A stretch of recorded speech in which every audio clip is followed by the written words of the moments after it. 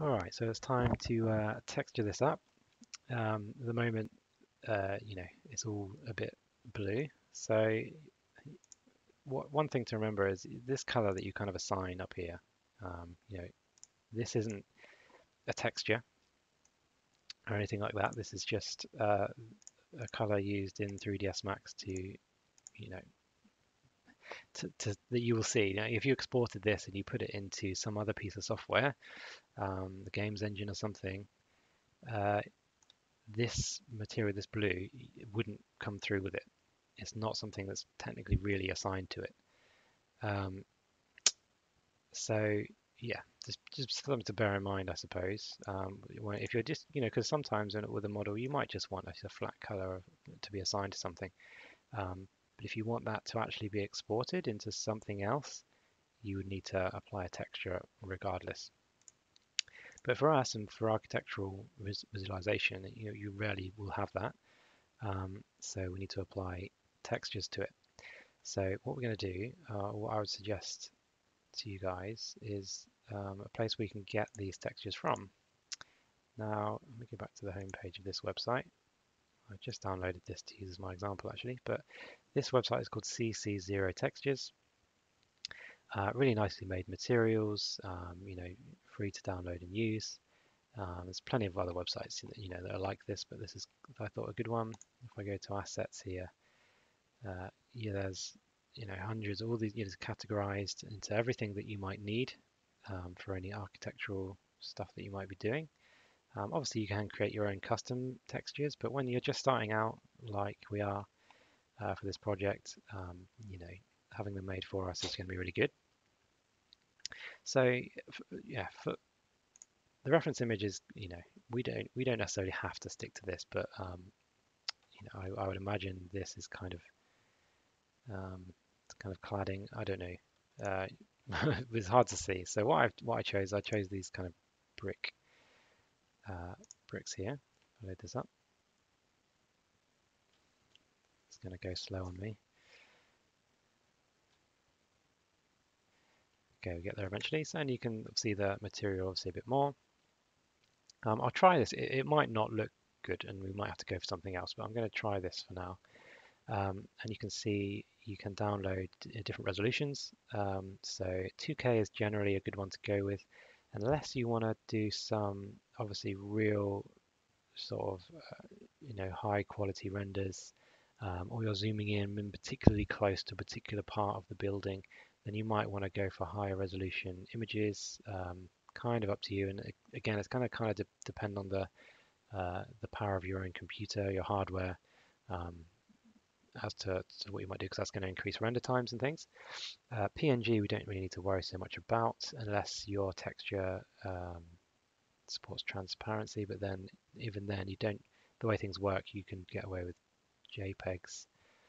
And yeah, so that's fine. If any of the assets on this website have this little S here, that's talking about a different piece of software called Substance Painter,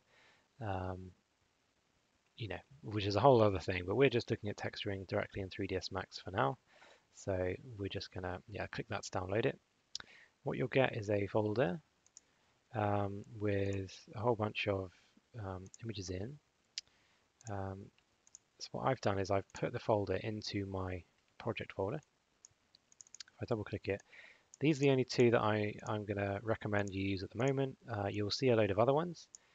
I've deleted them, but because we're just focusing on the basics really at the moment, that's why. So I've got the one that's for roughness and the one that's for color. Okay. Yeah, so go ahead and sort of download those and see what you can get for your own models. So I'll kind of let you decide that on what you want to use. So come back to 3ds Max. And up here, they've got the material editor. I'm going to click that to open it. Okay, and here we are. Now, these are all the kind of materials that I can create. Depending on what render engine you're using, you might have access to different materials. But we're just going to stick with the standard render engine, scanline rendering. Okay, because again, we're just starting out, we just want to learn the process before we start diving into different render engines and things like that. You'll probably see lots of talk about a render engine called V-Ray or maybe Mental Ray. They are very expensive add-ons, if you like, that not everyone is going to have access to, particularly starting out. But however, you will get better results from them. If you get something like V-Ray and you pay a lot of money for it, you're gonna be able to create these, photorealistic renderings. With a scanline renderer, it's going to be much more difficult to achieve that, but we can get some nice results regardless, and it's going to help us learn the process, which is the main thing at the moment. So anyway, with that said, here are my materials I've got access to. I'm going to drag in just a standard material. What you'll see here is all the different channels that you can sort of build your material with. We have one for color, which is going to be diffuse color, and we have one for roughness, which in this instance is going to be under bump. So let's go to diffuse, go to general, and we're going to load it up a bitmap that we already have saved. I'm going to go to bitmap there. I'm going to go to my desktop where this is saved. See all my folders here. So here's my project folder. There's the textures, and there's the one for color. Something to bear in mind with textures on 3ds Max is that it will remember the path to that material, okay? Which for me was obviously here in my project folder. So if I was to then move, this file or delete it, I would no longer see the material in 3ds Max. So do bear that in mind. And then bump, I'm going to plug that into the roughness. I don't want to focus too much on the materials here because materials kind of been covered before. I do have that video on materials in 3ds Max if you want to look through that to understand these a bit better. But yeah, that's not the focus of this video. So anyway, that's how we're going to build our material. Let's close material editor down. In fact, sorry, no, I want it back up because I want to apply this material. So I'm going to double click the main material, click up here to apply it, and obviously we don't see that, it just goes grey. So I need to click this icon here, show shaded material in the viewport, to be able to actually see this material in the viewport. Okay, so now let's close this down, but I still can't see it. It's just still grey. Because this is an edited model, it's not just a flat primitive shape, I need to add a Uvw map. So if I go to Uvw Map, again, the material I can kind of see now, but it's all a mess. So I need to change the mapping. In this instance, I'm going to change it to a box. Again, we're getting somewhere. I can see my material, but I mean, those bricks are way out of proportion. So what I can do is use the U and V tiling here.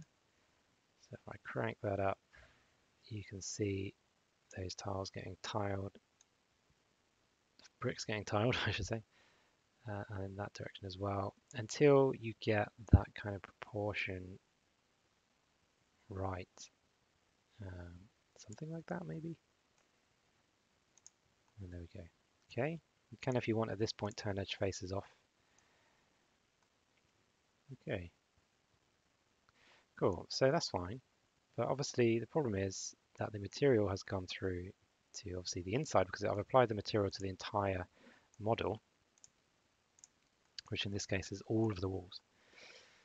So in some instances you're going to have to apply materials per polygon. So if I just go back to my material editor, move this over, I'm going to drag in another material.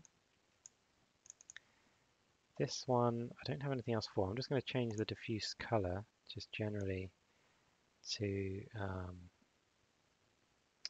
I don't know, kind of a this color. This will do for demonstration purposes. I'm going to go to Polygon. Bear in mind when you're going to editing the model, you won't see those textures anymore until you come out of all of the editing. So I'm going to just come inside my model to the interior.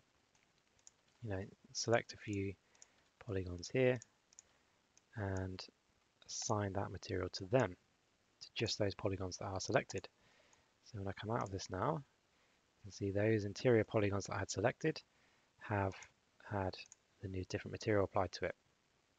All right, so it's going to be a bit annoying. This is the one thing that is annoying about the way that we built the model.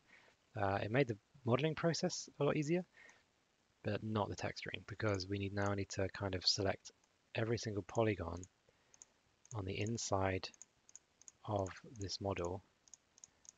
So select those, for example, and keep assigning the different material to it. Okay, bit annoying, but it's part of what needs to be done. And obviously there, use your creativity, your interior design skills to choose colors and stuff for that. You could bring in a bitmap again for a material for if you wanted to have some kind of wallpaper or something going on there. What's nice about this is I can now open up my material editor once the interior has been done. And I could then just be like, actually, I want to change the color of that. Bring this up again. And maybe I want to change that wall to like a big pink feature wall. So, you just change that here and it will update directly on your model. Okay, nicely done. All right, so let's leave it at that for now. That is an introduction to the texturing process, but your job now is going to be to find materials for everything else to texture the whole entire model.